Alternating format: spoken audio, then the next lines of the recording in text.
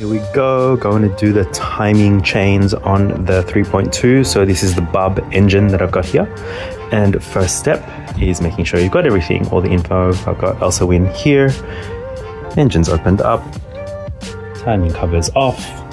And first step is to make sure everything is at top dead center. So you can tell by cylinder number 1's cam lobes should be facing each other, which you can see there. I've already taken the bits off down here, but there's a marker here.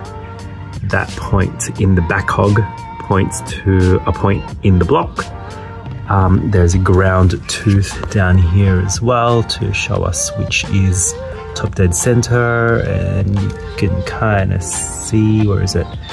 That one down there, which aligns to a sort of crack or a join in the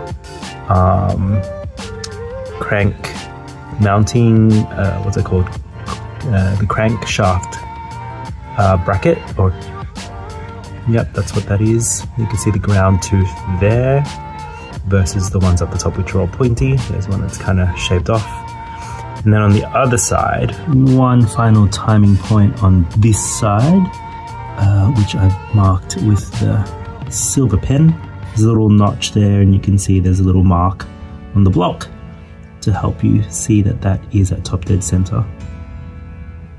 First step, the bottom chain is fitted along with the guides, and there's the alignment mark up the top there, in line with a little notch behind it. Boom.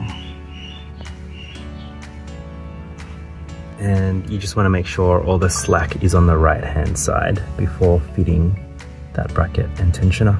So next is fitting the camshaft locking bar, and sometimes you do have to sort of wiggle the cams around because the bar doesn't lock in all the time. So you can see that side is fine, that side is not. So a little bit of a rotation towards me, and that should get it. Good. Let's just check that. A little bit more.